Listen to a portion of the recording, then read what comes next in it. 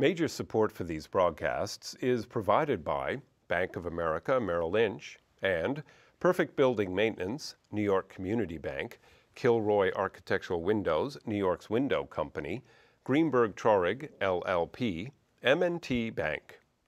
Additional support is provided by AVR Realty Company, LLC, All Nation Renovation, Bingham McCutcheon, LLP, Briarwood Organization, Capital One Bank, Cassidy Turley, C.B. Richard Ellis, James Orphanides, Centurion Holdings, Chelsea Lighting, Cushman and Wakefield, Dime Savings Bank of Williamsburg, Douglaston Development, DDG Partners, Hal Fettner, Durst Fettner Residential, Friedman LLP, Accountants and Advisors, Gemini Real Estate Advisors, LLC, Genova, Burns and Gian Tomasi, Investors Bank, Jack Jaffa and Associates, Real Estate Consultants, James D. Kuhn Real Estate Center at Syracuse University, Corman Communities, Madison Realty Capital, Margolin Weiner and Evans, LLP, Certified Public Accountants and Business Advisors, Massey Knackle Realty Services,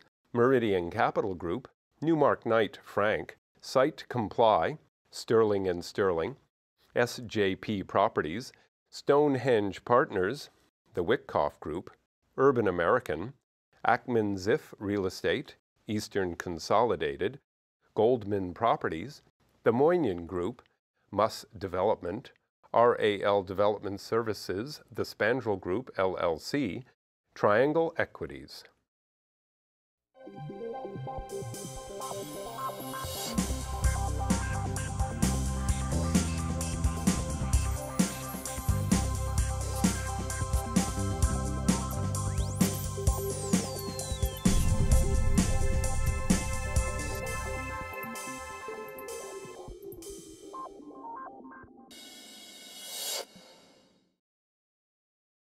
So we have restaurants, we have chefs, but you know, we have arenas. These arenas have never in their life had good food.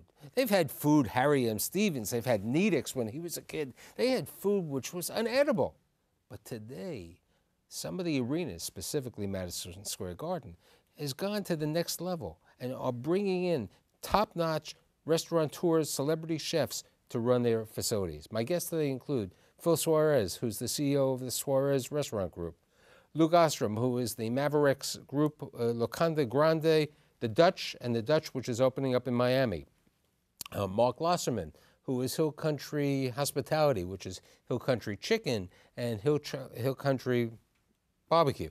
And last but not least, the man who always puts these shows together for me, the true executive producer, the winner of the Stollery Portelli Award, the infamous, okay, Drew Naporin, the Marriott Restaurant Group, Corton, everything, you know, you name it. So why are these, is the real reason that the Garden is going to have good food because of you, Suarez, and you?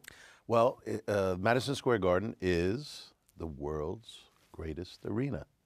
So why not have great food? And that's what they're doing. What took them so long, guys? Well, I think economics, probably economics. And the fact is now they're in the middle of a close to $1 billion rehab of the arena. And Phil has been probably a ticket holder and since 1969. Exactly. And I remember my Geo ticket somewhere around that. Way up there.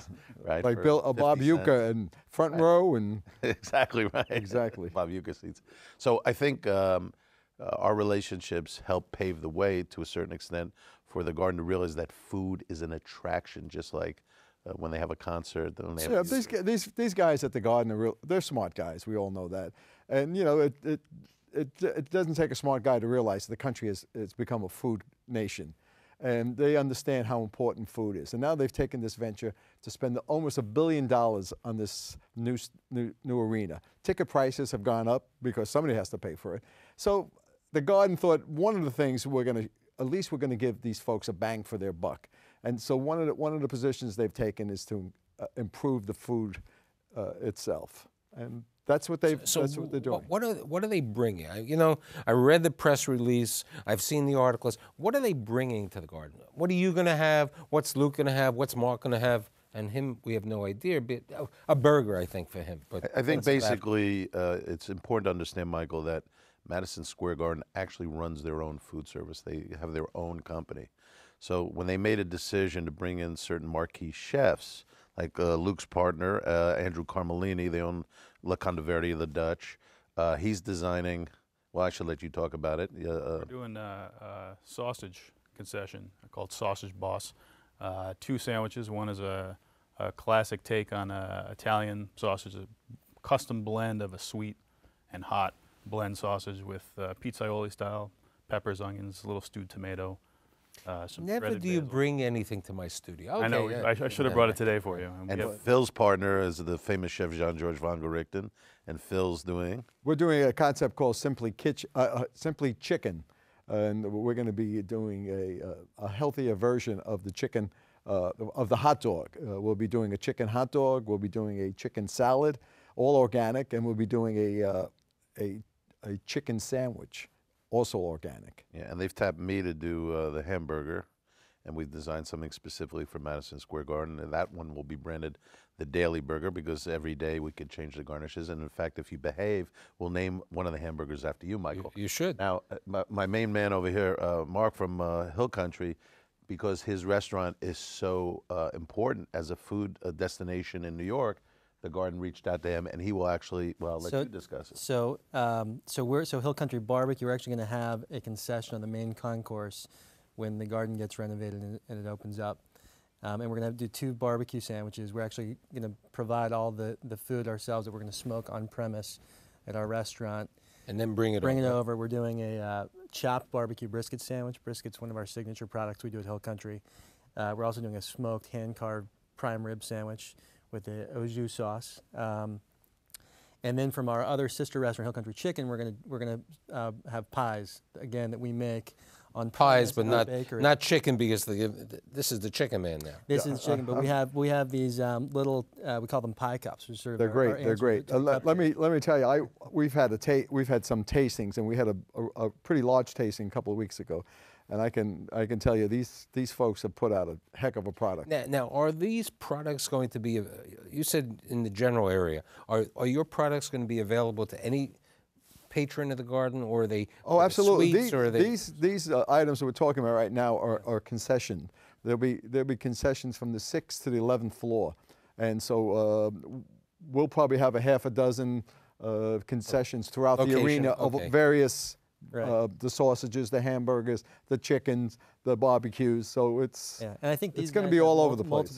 Multiple kind of points of purchase for their concession. We have a single concession that's going to be on the main concourse. I think Carnegie Deli is also going to be in there. Magnolia Bakery, their cupcakes is going to be in. So they've really, across the board. And what about the traditional arena food? Is that going to still be? Oh, they'll have their traditional staple. You'll still have their hot dogs, their popcorn, and Cracker Jacks. I mean, they sell, and that's the core. Yeah. But I like to tell you, I took a tour last week of the Garden, and it's not the Garden we know, guys. It was just off the charts. The width of the corridors, just amazing. The colors, the textures. It's not an arena that you've ever seen. And for the general customer, what is the pricing going to be of your product and your product within the Garden? Well, as the tickets seats have gone up considerably, the pricing of the food has not. It's pretty comparable to what. And we kind of helped insist on that as a group, that we want to give value for our product. So the Garden has gone along with us, and they've kept it pretty much to where it was. I think if you go, for instance, to Yankee Stadium on opening day, it was, obviously everyone's fixated on baseball, but there was the butcher, LaBelle. They literally have a butcher window like they do on Madison Avenue. And there was the guy slicing prime rib, and that was $15 a sandwich.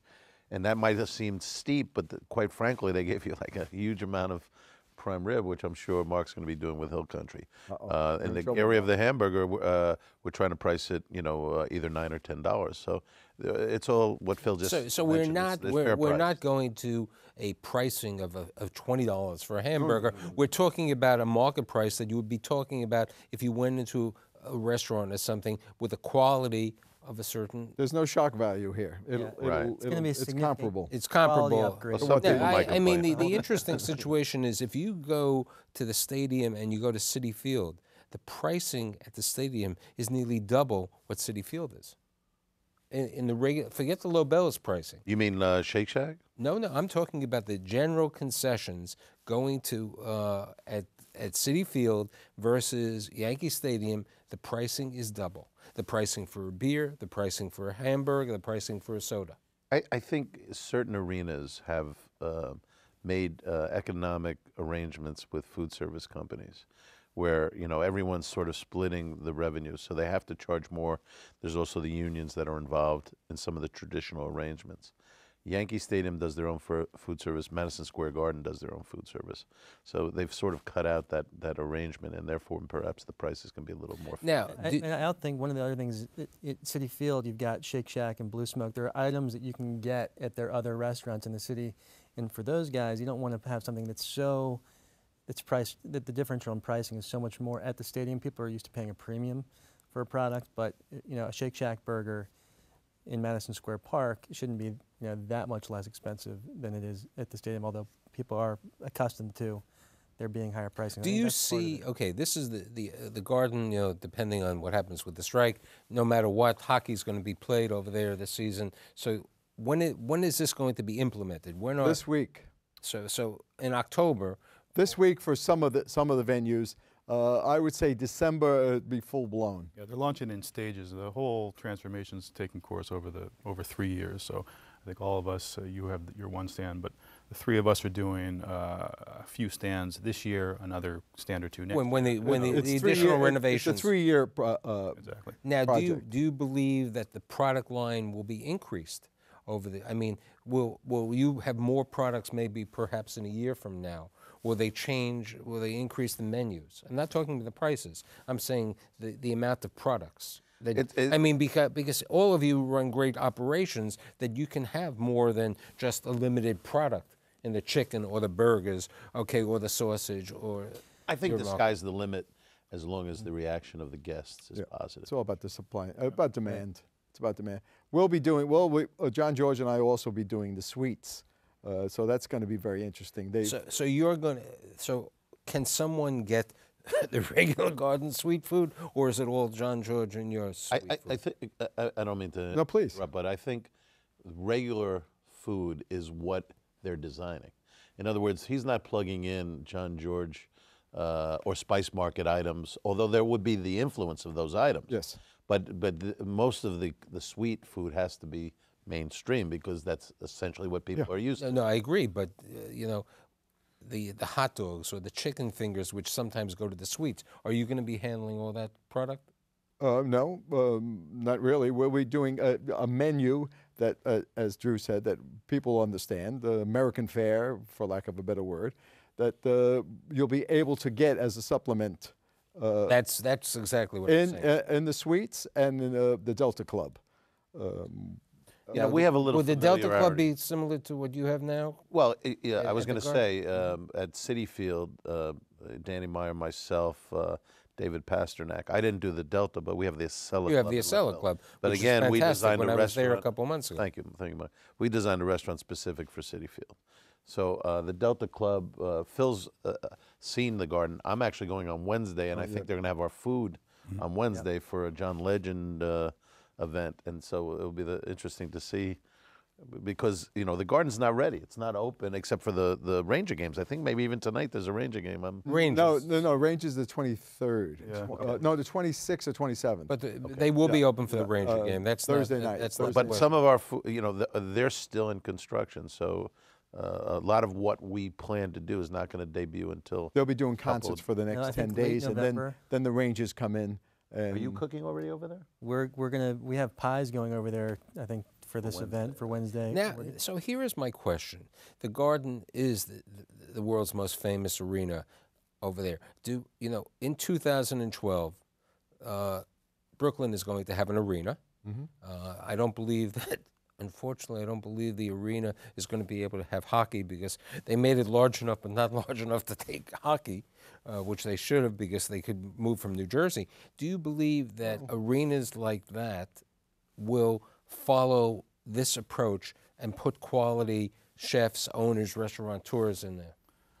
I think so. I think that, as Phil was saying before, people that go to sporting events now sort of expect, especially with the increased ticket prices, to have a full experience when they go. And food culture has become so predominant in America today, wherever you are, in your home, when you go out to eat, when you go to a sporting event.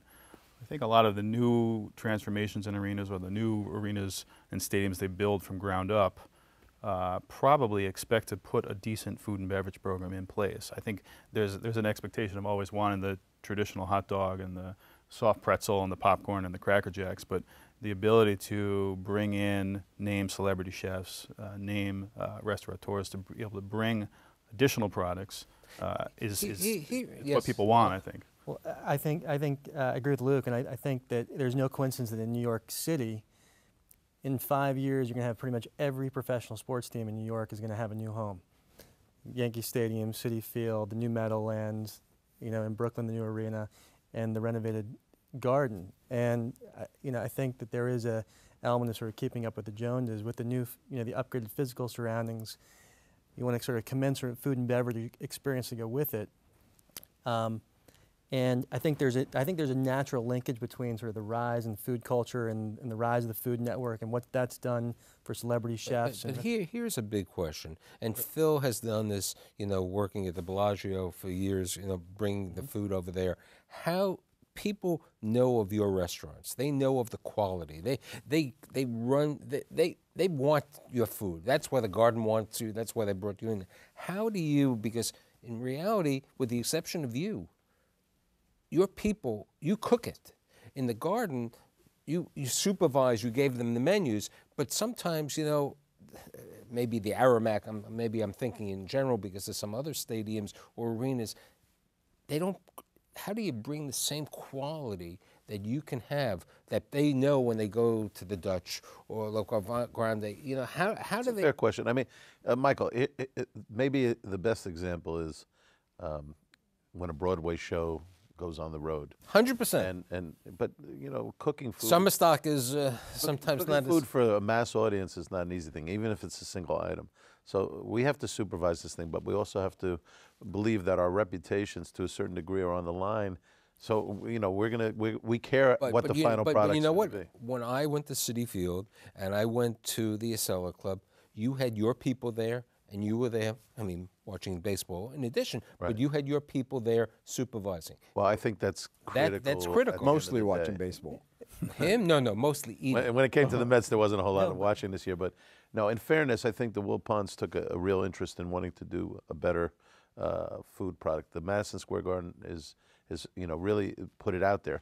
We are food professionals. We sort of know the logistics. It's not just about being able to create a good product. It's being able to create a good product under the logistics. And both parties know the difficulty of achieving this. So they've been open to sending their folks to our places, and we've been able to train them as best we can. But he brought up something which is a terminology that happens in New York City quite a bit.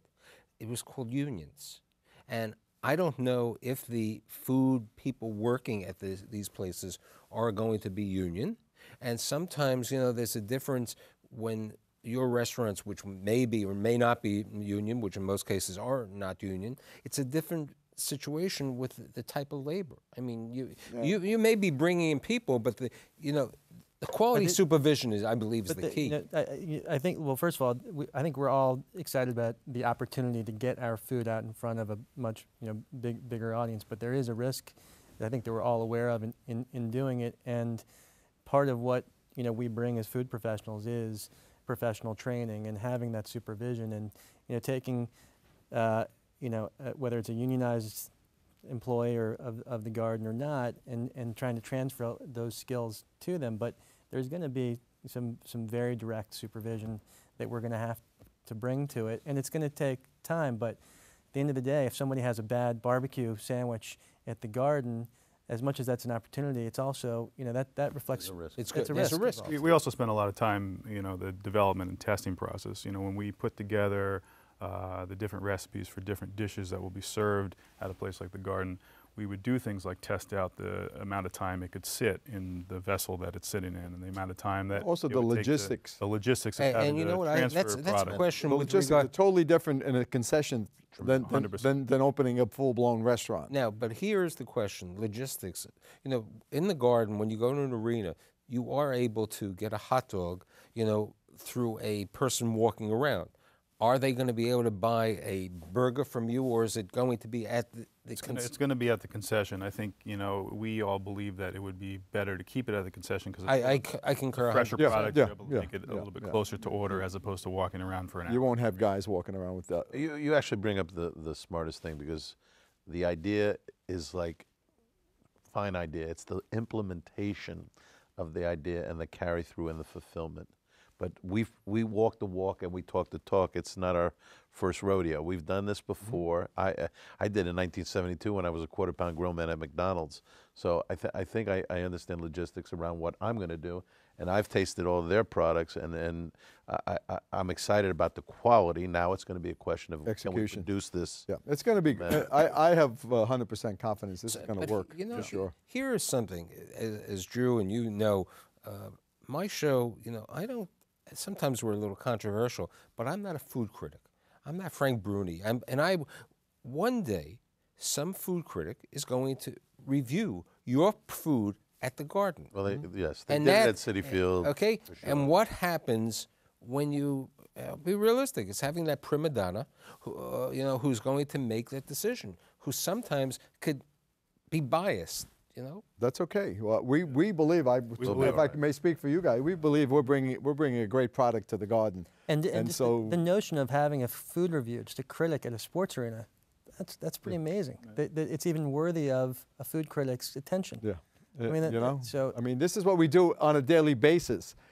You know, critics are always welcome in our doors, and that's the way. That's part of our life. here's an interesting thing. Each one of you have your own operation. I mean, your food is similar because it's what you cook right now. I'm listening to different products which you really don't have today. How did you come up with these ideas to implement the Drew Burger, okay, or the special? I mean, Think about it. That's the fun of. That's I know, one of the I reasons know, we're I'm- doing it. no, I'm I think, asking you. guys. I think a lot of it comes down to, you know, when we go into this, we think about what type of food we would want to eat when we're sitting down and watching an event in the arena, whether it's a great burger or it's a great chicken sandwich, or for people who want something lighter like the salad that you guys are doing, or a sausage or barbecue. The process, I think, of developing all that stuff came from the inspiration of what we would want to eat. And then, you know, we were throughout the testing coming up with dishes that would work. And to go back to your point about how to execute it properly, I think a lot of time was taken to figure out how to streamline the recipes and make it very specific and put the time in and the training in with the chefs that are in place to be able to deliver exactly what we tested. how much supervision are you going to have? I mean, physically, people over there watching over the preparation and so on.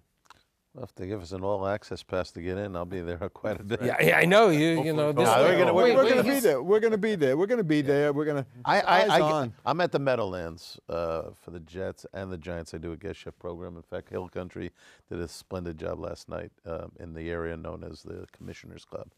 It's a little different at the football because a lot of the tickets, the food is included. Right. So even those people expect a superior product. And that's why they asked me to even bring in name chefs in addition to the food service that they already have there. So the analogy of Las Vegas, where gaming was flat and they wanted to figure out what other attractions they could bring in, and they brought in name chefs at the Bellagio, at the Venetian. Now every single hotel, all the new hotels are all bringing in Cosmopolitan. brand. Yeah. Exactly right.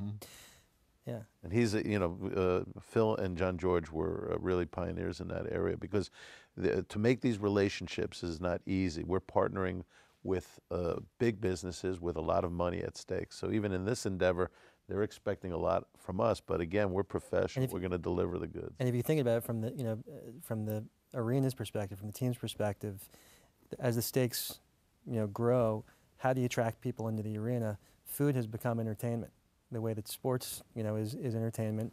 And, it's interesting also that sort of over this sort of the past 5 years with the advent of the home theater HDTV experience that you can have for watching games is another, reason for somebody to not necessarily be motivated to get out to an arena. You can have smell-o-vision next? Well, but think about, now if my team's not doing so great, not having a great season, but I know, you know what, I'm going to go there, I'm going to have a great time, and there's all this terrific food there.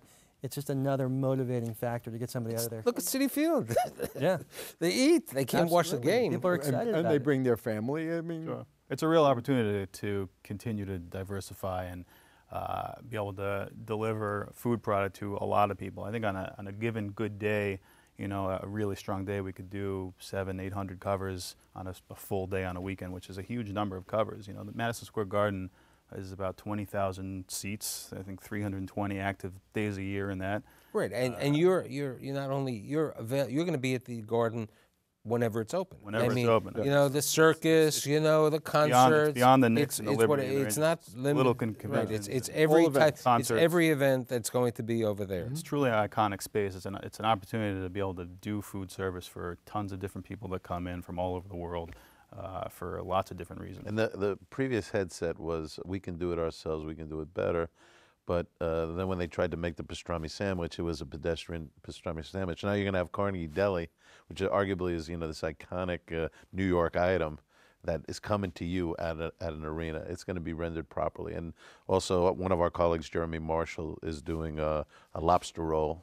That'll probably be the most expensive item, Michael. But Jeremy's had Aqua Grill in Soho for many, many years. And, so the Garden specifically came out for the best people.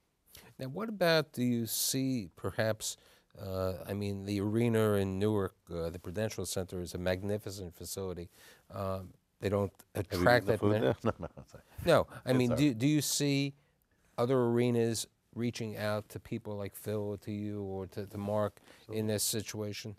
No. Let's see. We have been reached out to. We have a non-compete, but no, I'm right. Yeah, but if we've had talking about Cincinnati, we had conversations with Meadowlands. We had conversations with the Nets. I think that all of the arenas are looking, across the board at how do we upgrade the experience. They start to see the success of the other arenas. Citi Field was successful in its idea to bring food from New York restaurants, and I think Madison Square Garden will be the same. I would imagine other arenas and stadiums will start to see that and want to Chicago, that in. I mentioned that Larry Levy is really a precursor to even this, because in Chicago, they upgraded the food service, and Larry Levy deserves a lot of credit for, putting out a better product. I don't believe any of us, I'll speak for myself, but I don't think we took this on as a business model to let's do this and we're going to do it all across the country. I know, speaking for myself and John George, I'm doing it because I think I was born at the Garden, and it's just part of my. None of us are going to get rich doing this. Is what Phil said. Wait, Exactly. and I believe that is something that's important to bring out. Yeah, that this is not. We love our city. This is not your main business. Your main business is the operation of your restaurants where you operate today. This is if you make a couple of dollars, fine, but that's not the major thing. Right. It's to really to make the best arena in the world have the best food. That's right. And for that reason, I'm really happy you're here today, and I hope that you invite me, and I'll be there. One day he'll bring me some food. I'd like to thank Phil Suarez, Luke Ostrom, Mark Osserman, and last but not least, Drew. Take care. Thank you. See you next week. Okay.